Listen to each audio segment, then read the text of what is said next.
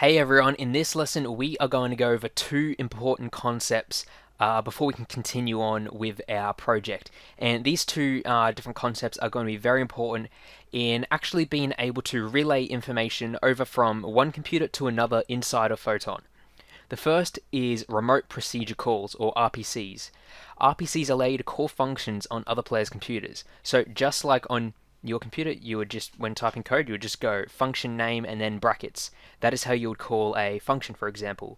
But let's just say you wanted to call a function, for example, you have an enemy and you want to damage them, and you want to call the take damage function on them.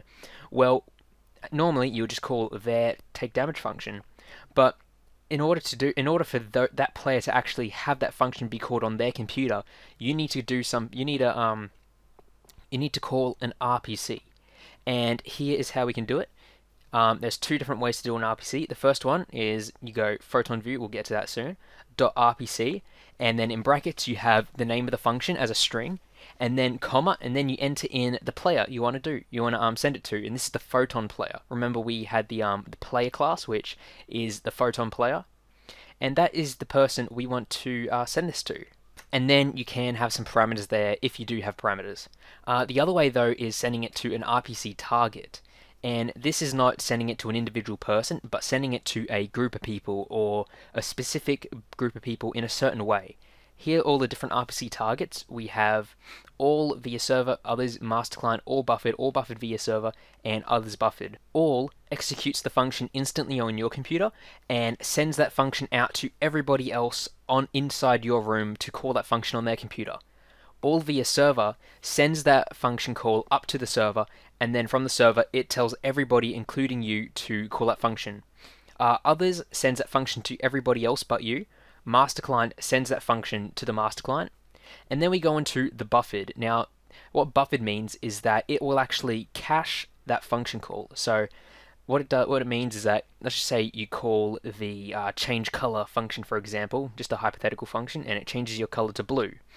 You could call that with all, for example, but what if somebody was to then join the game after you call that? You join the game, and for you, everyone's blue, yet for them, nobody's blue. The way to have a function call for them that has already been called is to set it in all buffered. And what this does is cache that function for when new people join the room, it will call that function on their computer. So you got all buffered, and then you got all buffered via server, and then you got others buffered. Okay, so that's pretty much the gist of RPCs. We'll get into those in more detail when we start actually using them, but for now this is just a brief overview on what they do and how we are going to use them in the project. And we are going to use them quite a lot in the project. Okay, so let's move on to our next concept, which is the Photon View. Now, a Photon View is a component which identifies an object across the network. This, if you want to call an RPC to an object, that object needs a Photon View. Because in Unity at the moment, how does Photon know which objects are the same across the network?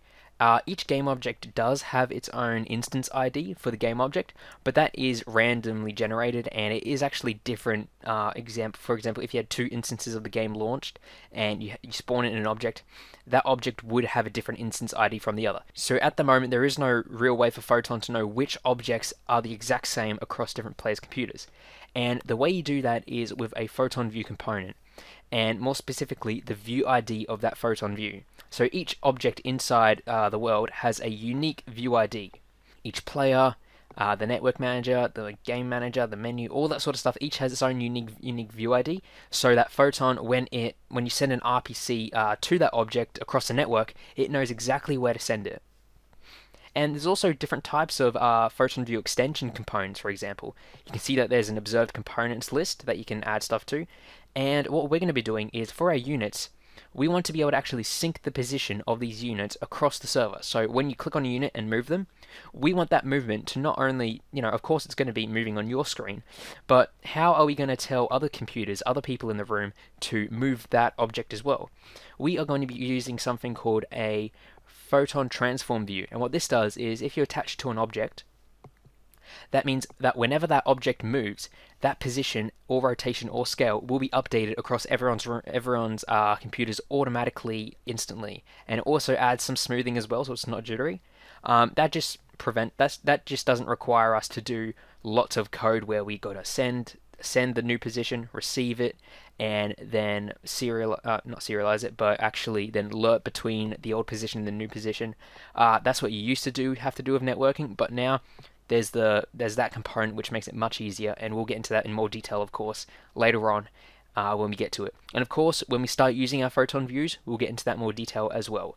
So for now, that's just a brief overview of what an RPC and a photon view is. For sure, we'll be using these quite a lot throughout the project, as they are really the core of making a multiplayer game inside of Unity and being able to actually transmit information and sync up values between computers.